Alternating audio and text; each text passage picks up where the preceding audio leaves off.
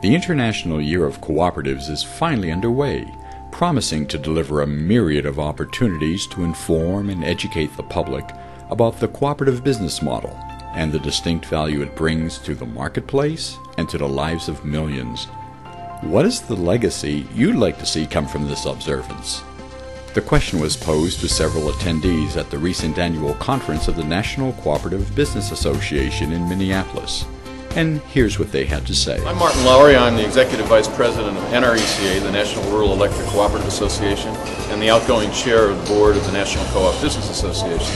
I'm very excited about the International Year of Cooperatives coming up in 2012, and I have one great hope, and that is that by the end of the year, we have moved to another level of understanding of cooperatives globally and within the United States, such that we never have to answer the question again of what is a cooperative. No backsliding. Let's move forward and get the entire world recognizing the importance of cooperatives as strong economic and social problem solvers. I'm Sue Douglas with the State Employees Credit Union in Raleigh, North Carolina. I'm over electronic delivery systems and risk management. And the International Year of the Cooperative should benefit all cooperatives in several ways. One is we should learn how to work better across cooperative, different types of credit unions, food co-ops, should learn a lot about working with each other across sector. Second is our member owners should have a better understanding and appreciation of who they are, and that we do work for them and that we are in business to benefit them. And I hope that through the whole world concentrating on cooperatives, that message will be shared with everyone. Hi, I'm Paul Hazen. I'm the Chief Executive of the National Cooperative Business Association. I think the legacy for me is that I hope for one day that I won't have to explain to my neighbors and friends what a cooperative is, and that they'll be instantly know and recognize cooperatives as a business model that can make their community better. My name is Sarah Pike. I'm with the Association of Cooperative Educators, and I am a DE. What I'd like to see as a legacy for 2012 is really a point that we can look back on and say, look where we've come from there, so I don't want to see 2012 being a great year and then fizzle out, but I'd like to see a starting point for lots of progressive steps for credit unions working with cooperatives and other cooperatives working together. So it's really a point to reassess and come together and build off of that. Michael Spank, Innovation Strategist with Local Government Federal Credit Union in Raleigh, North Carolina. International Year of Cooperatives. What I would like to see come from this is one, a little bit of a unification among cooperatives to work a little more collaboratively. We speak of the sixth principle, cooperation among cooperatives, and over the 8 years that I've been in cooperatives, I don't see them cooperating like they should. So I would hope that this will be something that will bring us together so that we can have a better, stronger message for the world, essentially. And beyond that, if we can be successful in doing that, I think we will get the legacy, which I think is most important, that our fellow human beings will be aware of the advantages of cooperatives, the offerings of cooperatives, and the breadth of services that they can find through cooperatives. Because if they do, it'll make cooperatives stronger, and all together we can build a little bit better of a world.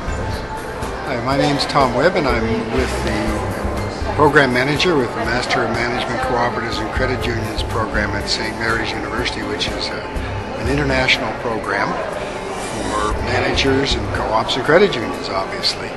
And our contribution to 2012 is to formulate an alternative of hope for people in terms of the economy, because it's not a great source of hope at present. What we want people to come away from the conference we're organizing in Quebec City with Desjardins and come away from the International Cooperative Summit is an understanding of an economy that meets human need rather than just fueling human greed. And I hope that it will not only lift the spirits of co-op people and have them understand how important what they are doing is, but the reach will be beyond that to the public, so that they come to understand there is another way of organizing an economy and meeting our needs, and that it's one of hope and well-being. I'm Jim Jones. I work with co-ops largely with youth. I've been doing it for about 40 years now. Looking at the year of cooperatives in 2012, it really seems to me that it's an incredible opportunity for us to bring a lot of things together. There's so much energy out there, and there's so many people that are interested in finding alternatives now. If we can only pull ourselves together across the sectors, finding ways of old and young working together in various projects, I think that it's going to give us a way of energizing our entire community for future benefit. And I'm looking forward to that.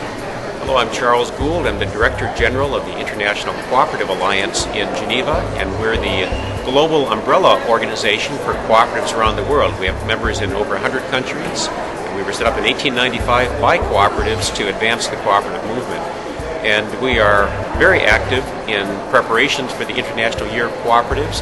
The ICA Global Board has decided that there's one thing we ought to do this year and do it really well, and that is to raise the public awareness of cooperatives as a values-based business model that's controlled by members, has a different governance model. So there's three kind of key messages in that. One is that we're a serious business model that has scale. Second, we're values-based. Sustainability is at our core. Fair banking, fair access is at our core. These aren't corporate social responsibility marketing strategies. They're what it means to be a cooperative. And the third is that we have a governance model that works because it's accountable. The members who benefit from the cooperative are the governors of the cooperative. So we think the real opportunity here is to not just celebrate who we are during 2012, but to use this as a launch for a cooperative decade. To get to the point where by 2020, the end of this decade, the cooperative is the fastest growing business model in the world. That won't happen in 2012. We won't be able to get that message out to everybody in 2012, but we can begin in 2012 to use the attention that the United Nations name brings to cooperatives to get that message started in a way that we're investing and building on for the rest of the decade.